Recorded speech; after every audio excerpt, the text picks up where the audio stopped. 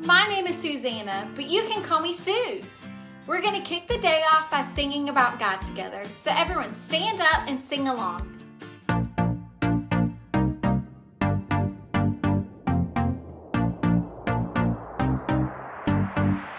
You know when I'm lonely, you know when I'm sad, I know, and then you are with me, yeah, you are with me.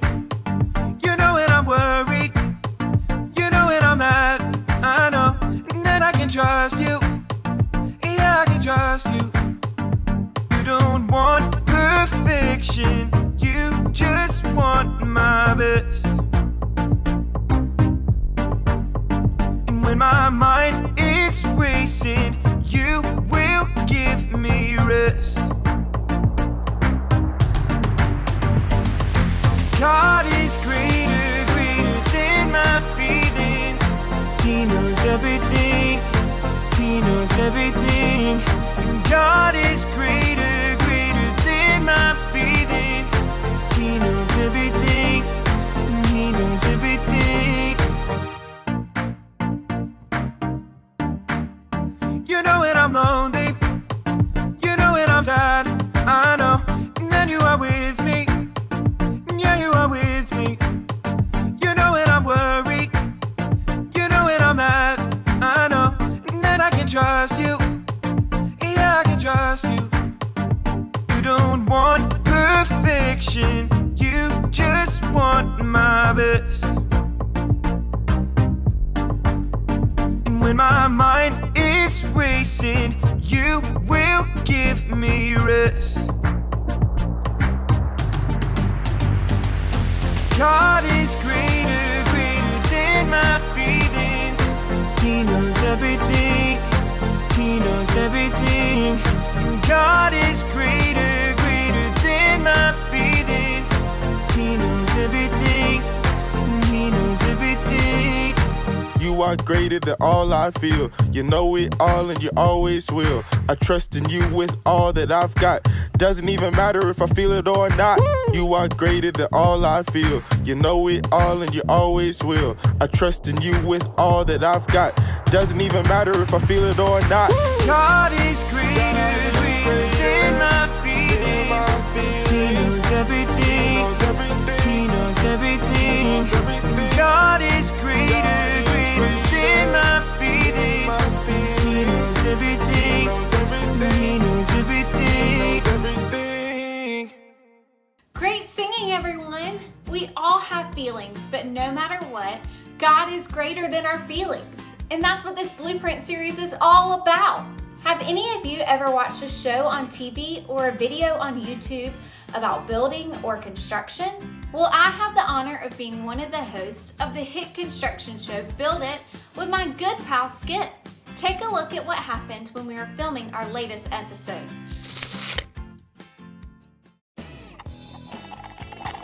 Hey Skip, how's it going? Did you get that toilet situation fixed? Suze. Toilet situation? We don't have time for your bathroom humor today. I expected more from you. What? No, Skip, don't you remember? The pipes are broken and now the toilet is out of order. If we try to use it, it will literally explode, like water everywhere. Never fear, I just need to brush up. Maybe we should call a plumber? Nah, I got this. Okay, well, I wouldn't wait too long if I were you. It's the only toilet in the building, and if it's not working, that could spell trouble. Suze, you worry too much. It'll get done. I'm counting on you. We don't have a lot of time. But really, what is time? Plus, I just need to finish a few things around here. Like this Zing Cola. 128 ounces of pure deliciousness. Now, this Minecraft tower isn't going to build itself. And if I had to choose between Minecraft and a toilet, well, that's a no-brainer.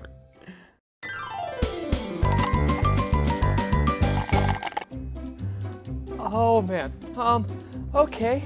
So, that 128 ounces of cola is kind of sneaking up on me. Skip, mind over matter. Think about something that doesn't have to do with what needs to happen. Like, I don't know, waterfalls or a big swimming pools or didn't work. Okay, time to do the dance. Not working either. I gotta do what I gotta do.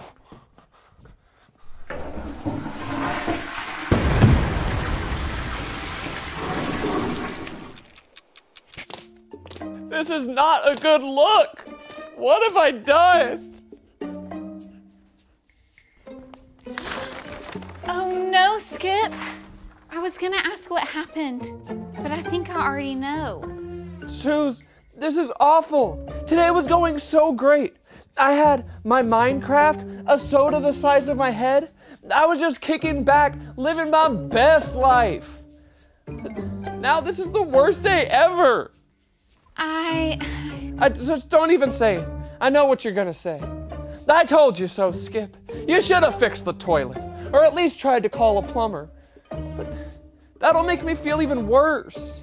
Skip, I was gonna say I'm sorry you feel down. Yeah, you made a mistake, but I will help you get all cleaned up and it'll be good as new. Really, Suze?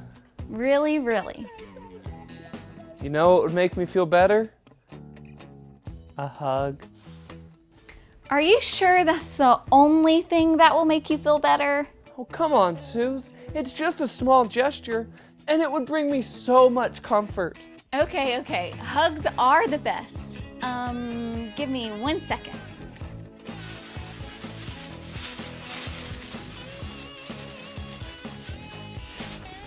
Okay, ready for that hug now.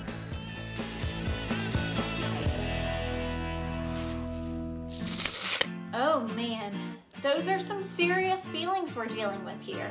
I think there's something important we can all learn from that.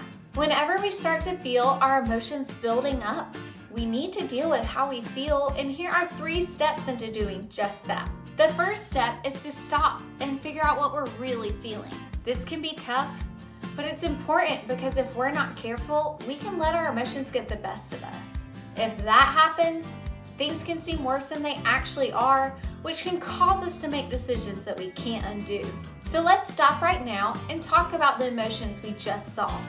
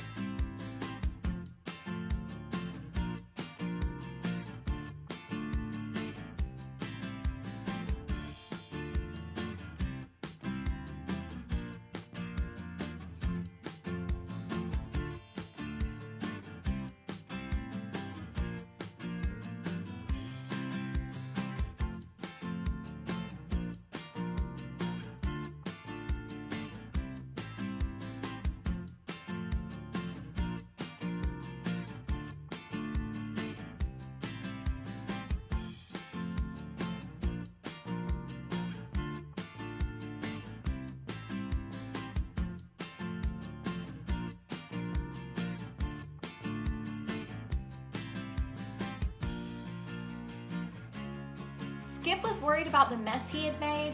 He felt guilty for not taking care of the toilet problem before it was too late, and he felt so sad about being covered in toilet water that he started to put himself down.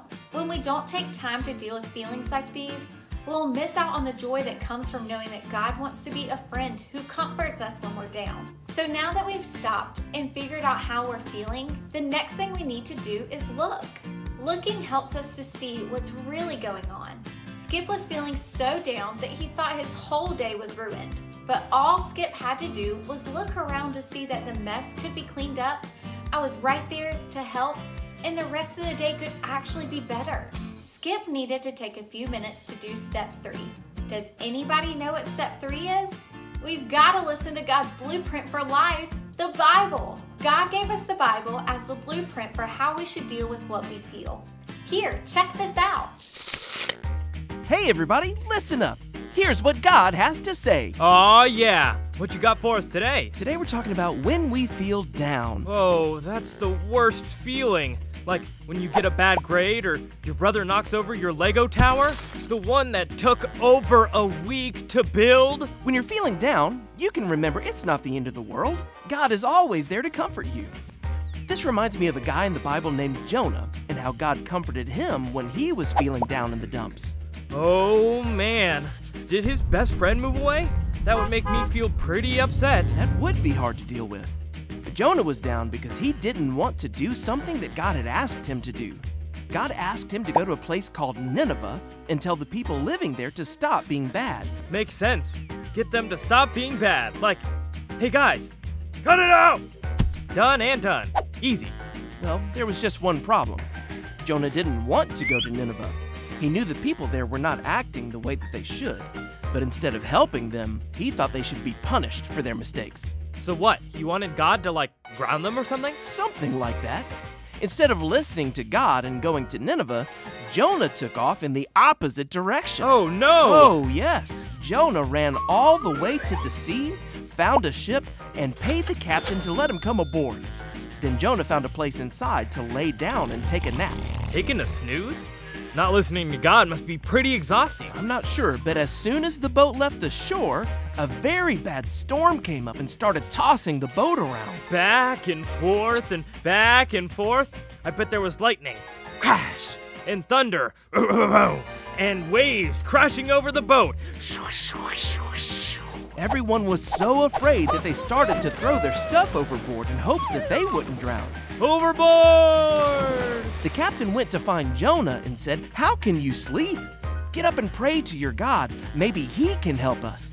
Meanwhile, the sailors decided that the storm was Jonah's fault. They were probably all like, Jonah, what have you done? Make it stop. Exactly. And Jonah told them, "I believe in the Lord, the God of heaven, who made the sea and the land, and I am running away from something God asked me to do.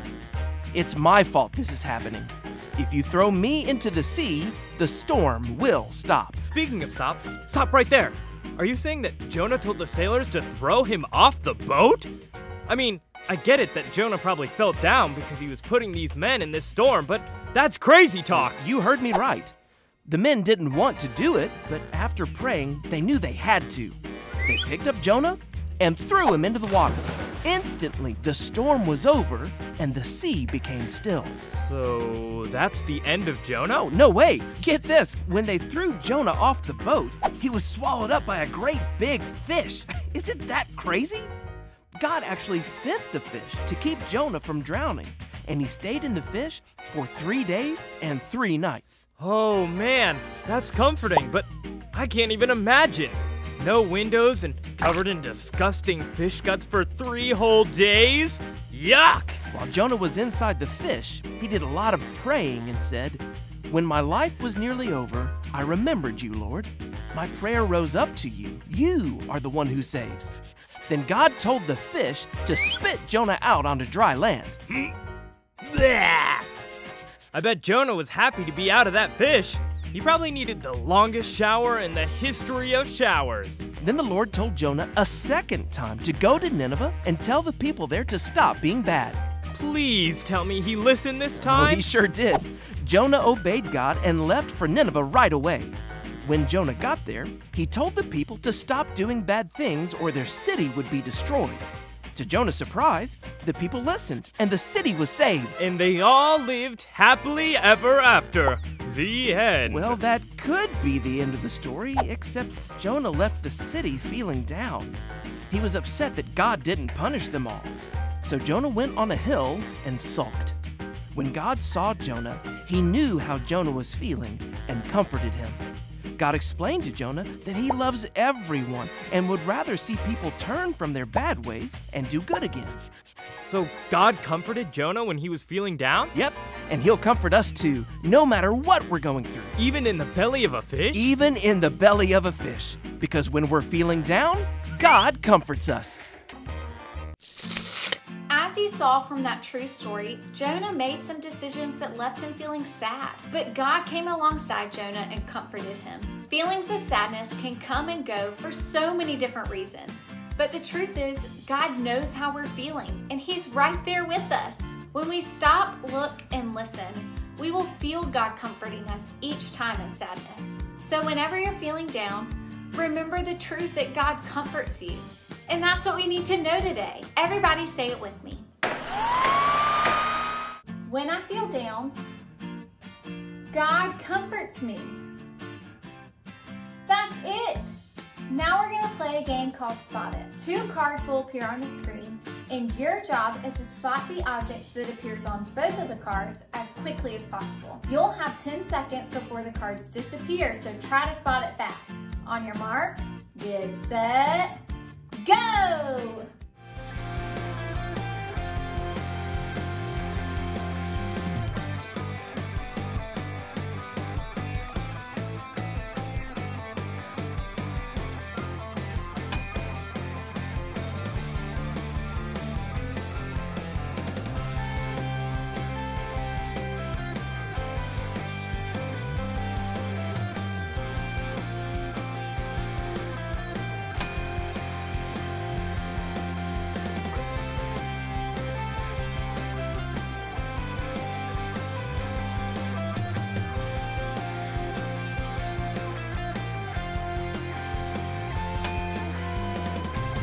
Great game, everyone!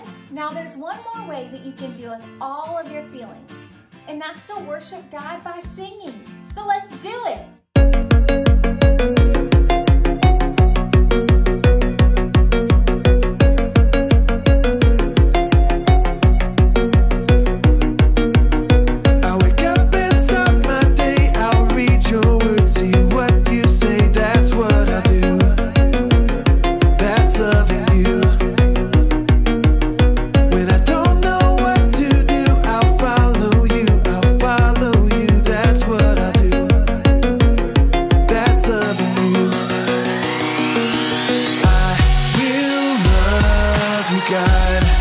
With all my heart and soul, with all my mind and strength, will you show me, God, to love like you love me, so all the world will see. When things don't go my way, I'll talk to you, hear what you say, that's what I do. That's loving you. Trust that you'll turn it around, that's what I do. That's loving you. I will love you, God, with all my heart and soul, with all my mind and strength. Will you show me, God, to love like you love me, so all the world will see. Will love you, God, with all my heart and soul, with all my mind and strength. Will you show me, God, to love like you love me, so all the world will see.